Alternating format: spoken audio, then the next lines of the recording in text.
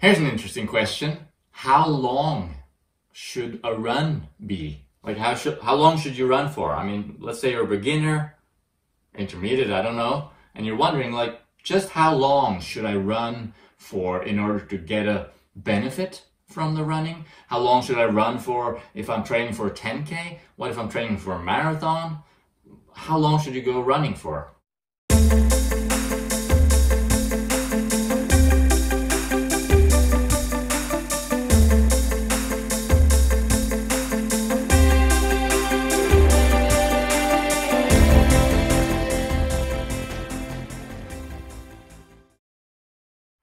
Alright, so how long to go running? It's a pretty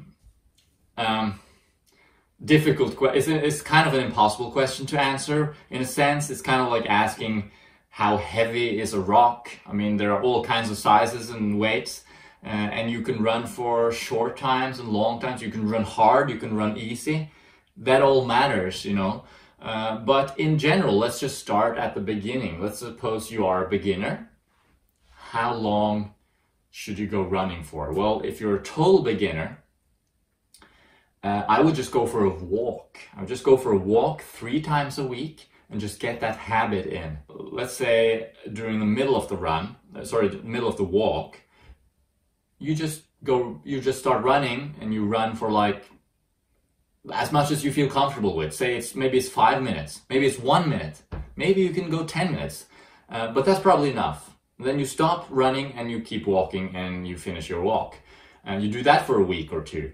Then eventually you'll be able to build up how long you're running for each time, and eventually you're out there going for a run. That's typically how beginners start running. If we're talking from a physiological standpoint, like training, how much should you run in order to get a training benefit, in order to stimulate the development of your aerobic system, of your heart, of your essentially build fitness? Well, you know, anything more than you're used to will typically stimulate an effect, but let's just put a number to it anyway. I would say 20 minutes. 20 minutes is a good minimum amount of running.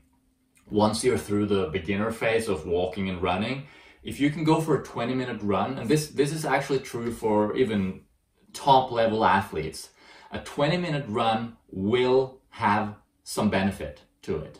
It's enough to get the system going. You know, it's typically the time it takes to warm up, right? So basically that means it's the time it takes to get everything flowing and things happening. After 20 minutes, if you stop your run after 20 minutes, suppose you do that 3 times a week, that's an hour per week. That's pretty good.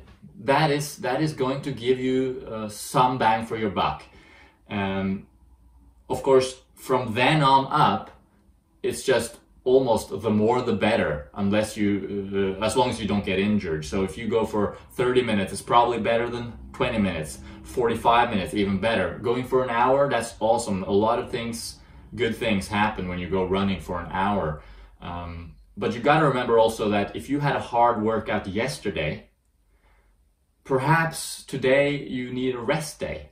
Or if you can tolerate some running, perhaps today 20 minutes would be perfect.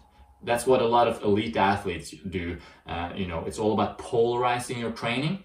And as a running coach, when I make a training program, I try to polarize the training so that we make the hard days harder and the easy days easier, which can also mean making some days longer and bigger with more volume, more time running, and other days smaller with less time running. So suppose I had a 2.5-hour run yesterday, I might just take a rest day today. Or if I'm going running, perhaps I'll just do it for 20 minutes, half an hour. It's just to get some blood flow and to get a little bit of a stimulus, but while still recovering from your day before.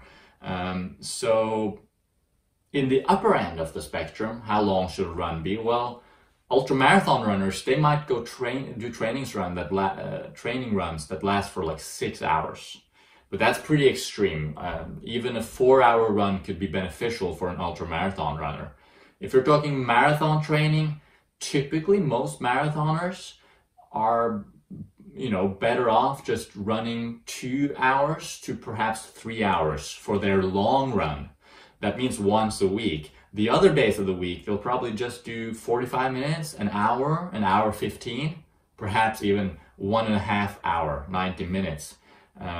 But you know, the thing is, at a high level and at a low level, it's all about that cumulative effect of steadily chipping away at it day after day. Anyone can handle, or not anyone, but it's easy to handle a day of, you know, a couple of hours of running. But what if the next day as well you need to do it, and again and again and again, over time, accumulating a lot of time running? That's what's stimulating the best effect. So how long should you run?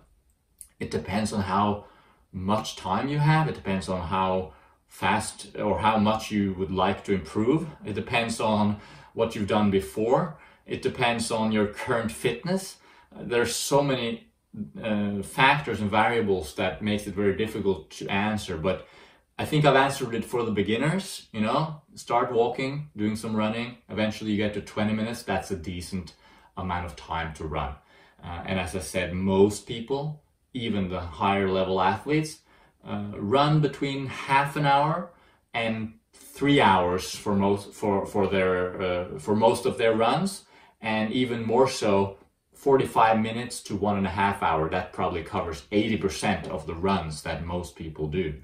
So there you have it. The idea here is that after you go beyond, say, 2 hours, 2.5 hours, there's the principle of diminishing returns kick in, which means that you can go longer, but the benefit that you get from it in terms of stimulating adaptations, getting fitter, are probably not worth the extra risk of getting injured. So running more than 3 hours, there's a high injury risk, obviously. But the benefit you get from running 3 hours versus running 2 hours, maybe it's not that great. Maybe it's better to just do that 2 hour run and then come back tomorrow and do another run of, say, 1 hour, and you cover 3 hours in 2 days instead of 1. That's a little bit better. And intensity plays a role here as well, of course. If you're running hard, you cannot run for as long as if you're running easy. So you got to balance intensity and volume. Yeah, I think that's a good answer. How long should a run be? If you have any questions, of course, you could always contact me at the Long Trail Facebook page, or you can contact me on my website, MGJ Coaching. There's a link in the description. I offer customized training plans and coaching calls via Skype. So feel free to contact me there, and of course subscribe and stay tuned for more videos. Thanks for watching.